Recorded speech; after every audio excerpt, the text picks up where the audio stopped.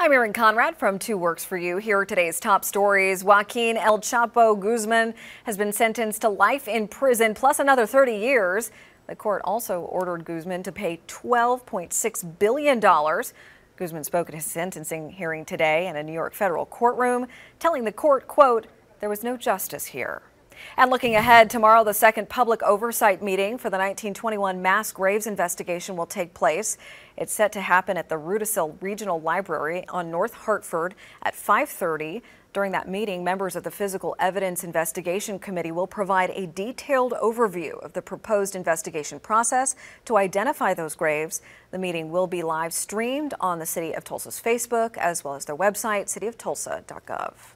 And Milo, the puppy born with upward-facing paws, has now gone through 6 months of intensive rehabilitation therapy.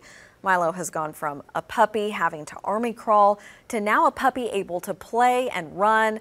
This is all part of his rehabilitation, included muscle stretching exercises, short walks and swimming. And after months of that strengthening training, Milo can now walk and play just like any other dog.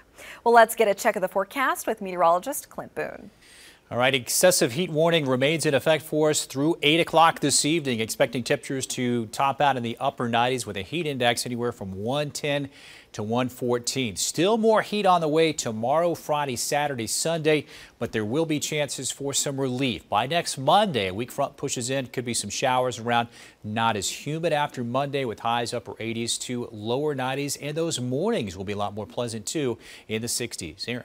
All right. Thank you, Clint. That's a look at your digital update. I'm Erin Conrad. 2 Works for You.